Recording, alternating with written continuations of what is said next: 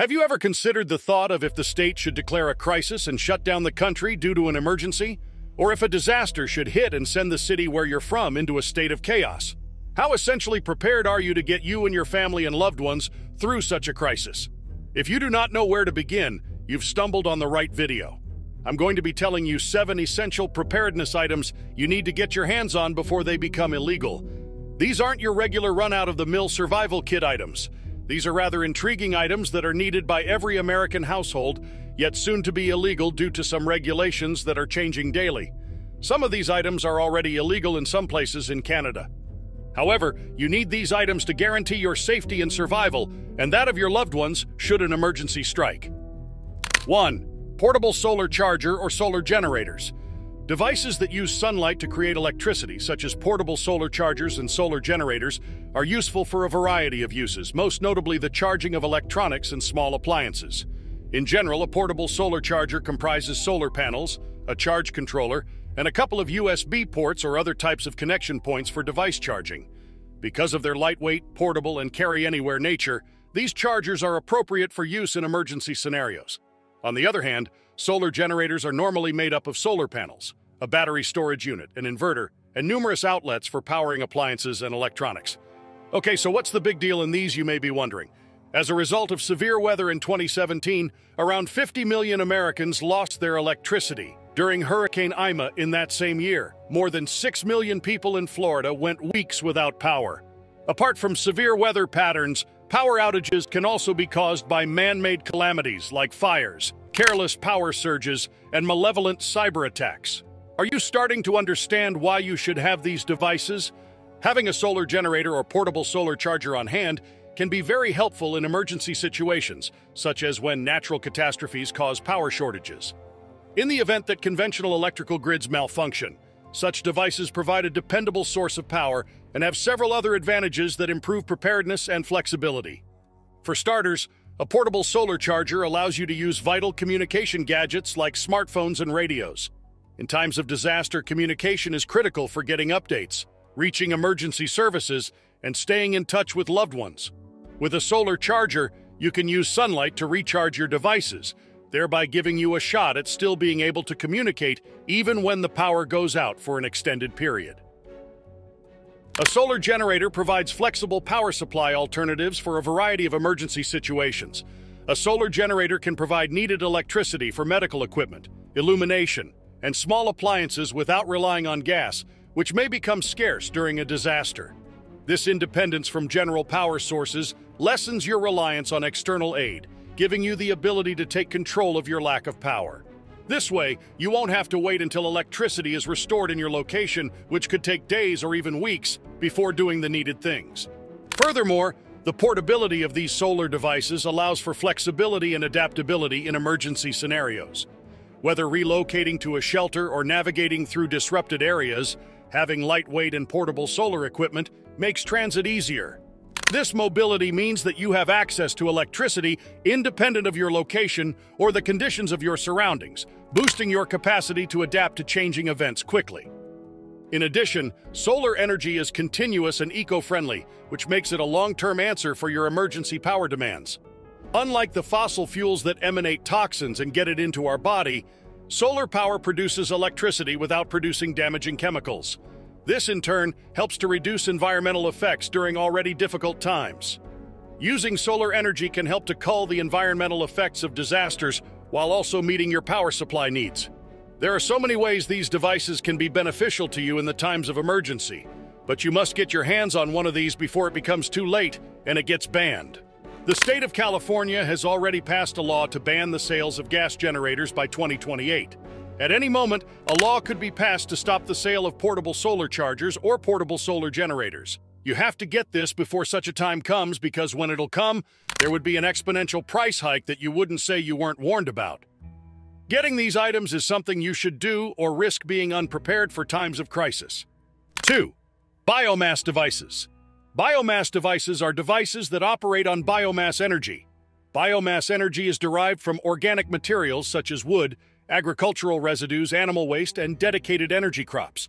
These materials can be burned directly for heat or converted into various forms of biofuels, such as biogas, biodiesel, or bioethanol, which can then be used to generate electricity or power vehicles. Some examples of such devices include a cook stove or wood stove. Cook stoves are stoves that use gas to function and make you be able to cook. The energy from the gas is converted to fire that lights up the stove and helps you to be able to cook. It is different from our electrical cookers. Wood stoves are the same as cook stoves, but instead of gas being converted, it makes use of wood. Imagine after a big hurricane and the power has been cut from your area due to the damages the hurricane left behind, and you didn't stock up on much non-perishable foods, or the ones you stocked require heating to be able to be consumed. This means your ability to preheat your meal or cook basic meals, or even something as simple as heating up water, has been taken away from you. The power goes out, and your source of eating has been removed. This is why every American household should have at least a cooking stove in their home for when an emergency like this strikes. Depending on your electrical cookers can highly disappoint you when push comes to shove. In areas prone to cold weather or where access to electricity has been cut off during emergencies, biomass stoves fueled by wood pellets, agricultural leftovers, or other forms of biomass materials can keep people warm and cook meals securely. This is especially critical for preserving comfort, minimizing hypothermia, and ensuring adequate nourishment during prolonged periods of crisis. During a disaster, biomass boilers can provide backup heating for buildings, hospitals, shelters, and emergency relief centers. These boilers use biomass fuels such as wood, particles, or crop residue to generate hot water and space heating, keeping inhabitants comfortable and hygienic even when standard heating systems are unavailable due to power outages. This is why every household should have at least a cook stove or a wood stove that can serve as a backup when an emergency occurs. If you don't have the least cook stove, you should go get one now and store it in a safe place in the case of an emergency. You should also get the least amount of gas that can tide you over till an emergency, and keep them in a safe place where they won't get tampered by elements such as fire or water. The U.S. government is planning to get rid of biomass-powered devices because they produce more carbon monoxide than fossil fuels. However, this is an essential option to keep for times of emergency. The little output of CO your cook stove or wood stove will produce in just a day or two of using it as an emergency backup will be so inconsequential than that of the output of CO from the government-owned factories. 3. Ham or amateur radio. Ham radios, also known as amateur radios, are two-way radio communication devices that operate on designated frequencies. These frequencies are usually allocated by government regulatory agencies. Unlike commercial systems, amateur radio is usually independent of terrestrial facilities that can fail. It is dispersed throughout a community without choke points, such as cellular telephone sites that can be overloaded. Ham radios operate across a wide range of radio frequencies or bands, including shortwave VHF, very high frequency, and UHF, ultra high frequency. Different bands have different propagation characteristics, allowing for communication over varying distances and under different conditions. Ham radios serve as critical communication tools for normal citizens during emergencies, providing a reliable means of communication when your normal means of communication such as phone lines, cell towers, or the internet may be unavailable or overloaded. Ham radios enable direct point-to-point communication between you and other groups without reliance on normal communication devices. In situations such as natural disasters, where power outages as a result of damage to the grid may disrupt communication lines, ham radios offer a completely alternate communication solution. Ham radios provide access to regional and international communication networks that can relay messages over long distances. People with basic radio equipment and a license can communicate with other ham radio operators across the globe using high-frequency HF bands. This capability is particularly valuable during large-scale emergencies or disasters that may require coordination and assistance from outside the affected region. By tapping into these networks, you can access information, resources, and support from a broader community of volunteers and responders. Ham radios will be considered illegal to normal people who don't have a license to operate it, and would soon be out of commission. To be able to fully operate a ham radio in times of emergency situations, you have to obtain this license. A ham radio is an invaluable tool that will help you when there is an emergency and you need the benefits of this item. 4. Survival seeds. Growing your own produce in your garden is one of the finest ways, where land is available, to maintain a diet high in fresh fruits and vegetables during a disaster. Your food stockpile becomes more varied and nutrient-dense with a garden. When food supplies are running low, saving and growing garden seeds is an excellent approach to maintain a healthy diet and profit from sustenance. Imagine a scenario where there is drought, and the government puts a limit to the amount of food you can buy for your family in a week until the drought is over. A drought is something that can cause an emergency in your city. Or imagine a different scenario where there's been a natural disaster like an earthquake, and the food supply to your city has been cut off because the train track has been destroyed by the earthquake. If you hadn't stored up non-perishable foods for you and your family, you won't have any source of food and nourishment until the tracks have been repaired. This is why I advise you to stock up on non-perishable foods and survival seeds to plant in your home when your stock has been exhausted. Any prepper who wants to maintain complete independent living needs to keep a supply of seeds on hand for unexpected circumstances. When buying storage seeds, the best kind to store are open-pollinating, non-hybrid seeds. The capacity of survival seeds to offer a steady supply of food is one of their main advantages. Open-pollinated seeds are replantable every year, while hybrid seeds might not produce healthy progeny. A wide variety of fruits, vegetables, cereals, and herbs are at your disposal when you store survival seeds, and they can greatly increase your food supply in an emergency. Possessing the ability to grow your own food might help allay worries about food scarcity, whether it's due to a temporary disruption or an extended disaster. Producing food on your own becomes crucial during emergencies when access to supermarkets and supply networks may be restricted or unstable. Using survival seeds lessens relying on outside resources by enabling you and your loved ones to take charge of their food production. This independence not only creates a feeling of security, but also encourages perseverance in the face of difficulty. Cultivating nutrient-rich crops is another benefit of using survival seeds to create your own food. Heirloom kinds of vegetables typically place a higher priority on flavor and nutrient content than commercial kinds, which may be cultivated for appearance or shelf life rather than nutritional value. You are guaranteed a more nutritious and well-balanced meal for yourself and your family during periods when access to fresh produce may be restricted by cultivating a wide variety of fruits and vegetables from survival seeds. Numerous plant species that are suited to various soil types, growing seasons, and climates are available through survival seeds.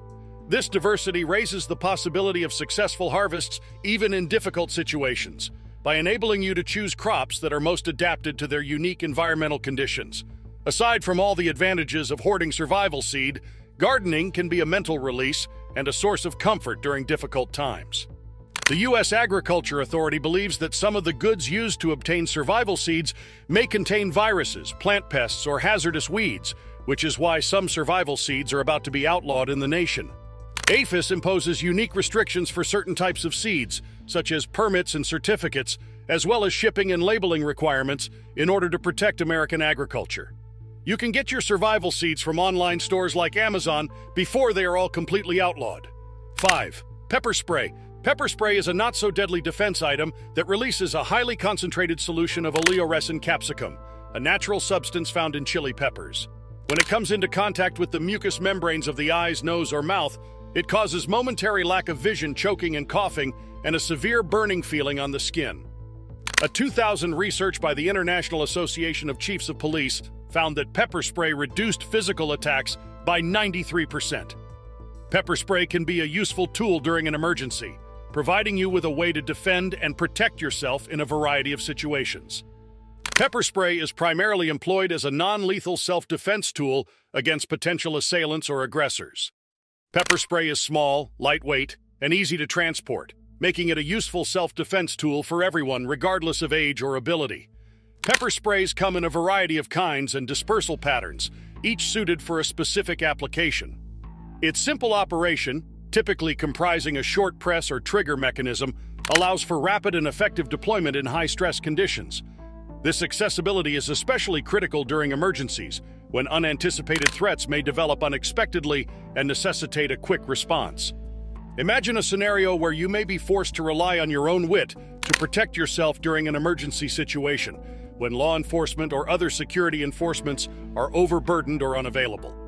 Using pepper spray is a simple and efficient approach to discourage and incapacitate threats, allowing you to leave unsafe circumstances and seek safety.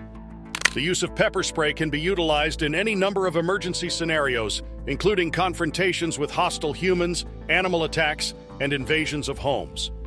Its efficiency is not influenced by one's physique or level of expertise, making it appropriate for a wide spectrum of users.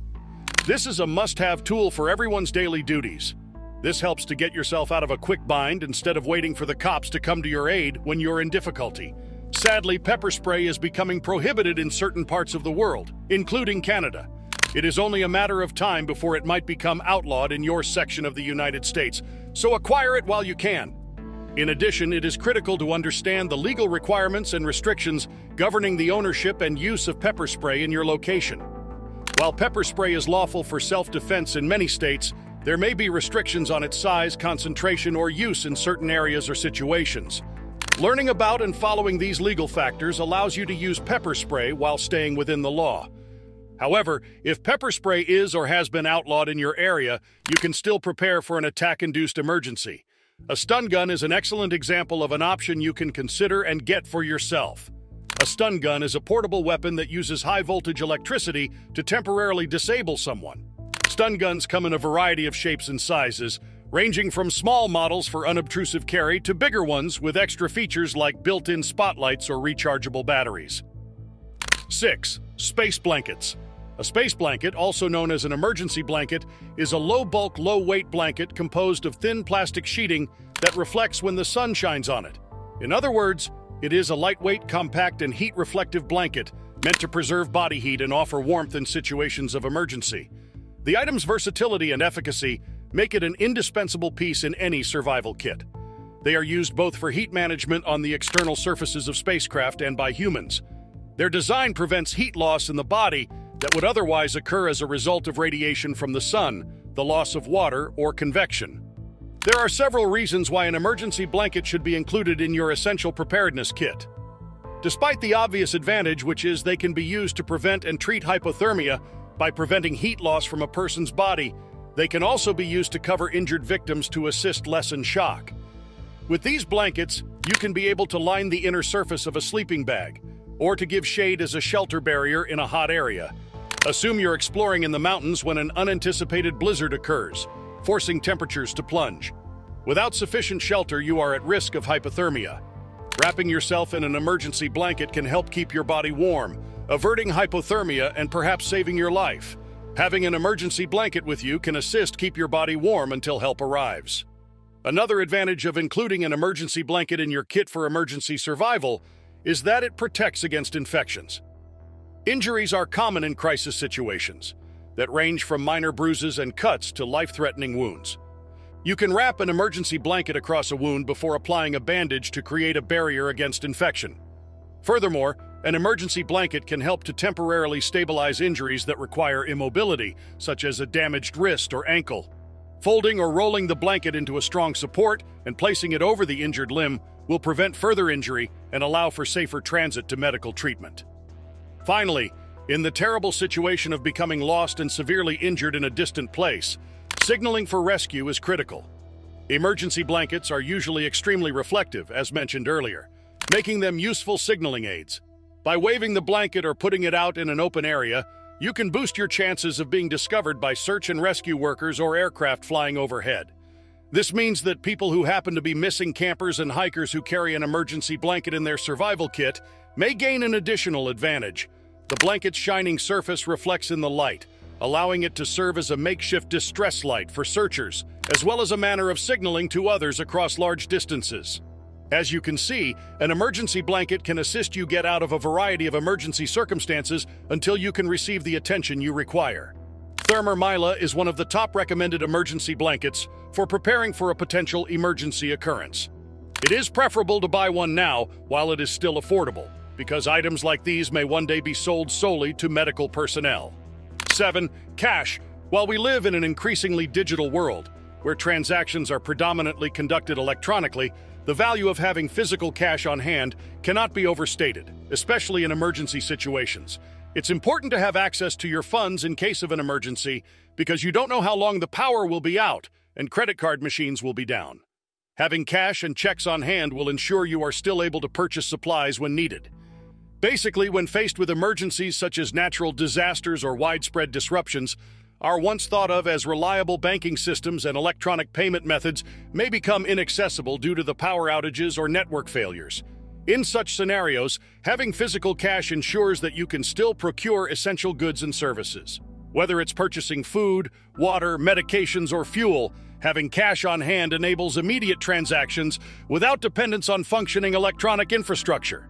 Cash provides immediate access to goods and services, particularly when electronic payment systems are disrupted. And having this essential item in your preparedness kit can help you in the long run, as during emergencies, local businesses may continue to operate on a cash-only basis, making cash indispensable for acquiring necessities. I'll digress a little further from the known emergencies.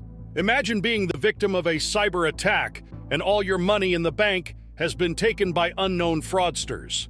What are you going to do in such a situation if you don't have physical cash saved to ride you over until you get everything sorted out? This is why having physical cash offers financial flexibility and security in times of uncertainty.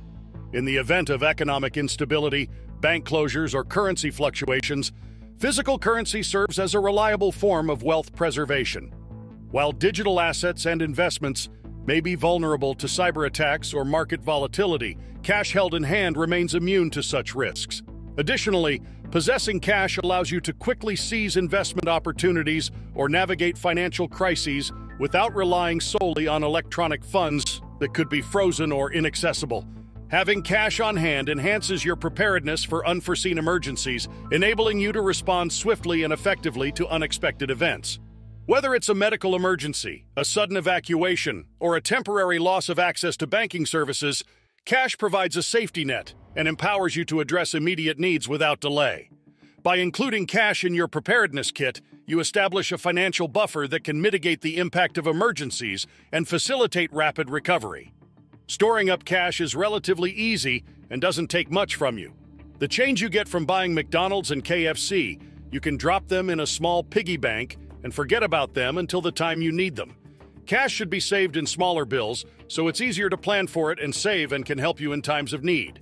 Have a cash reserve in an easily accessible place for you, where you can store it away from the elements and away from the prying eyes of those that might be watching you. In other words, don't go yapping to your neighbors or your friends about your cash reserve, because that could make you a target for a robbery operation. Saving cash also makes it much easier to manage the budget you set out for yourself. However, you should make sure you comply with the laws against cash hoarding in your state. Although it might not be considered illegal for small to medium-sized amounts of cash, hoarding large amounts of cash may get you in trouble with the government. When emergencies occur, the government may frown in hoarding essentials like cash and may try to seize it from you. So if you're saving, save in compliance with the law. If you don't know how to start saving cash or how much to save, that will be enough in times of emergency. You can calculate the cost of things that might be essential for your family during crisis situations for a few days. And start by saving up to that amount. These are 7 essential items you must have in your survival kit as a prep to be able to face any emergency situation that may come up. But if you don't have these items already ticked on your list, you should go and get them and tick them off your list, because the sales of some of them may become illegal sooner than you expect. With these items, you can stay fully stocked and well-equipped to face any emergency, be it from a natural disaster or a medical virus or a home invasion emergency. You have to help yourself and get these items now, because there will come a time when you need them and you won't be able to get them. Until next time, everyone, and stay tuned to more tips.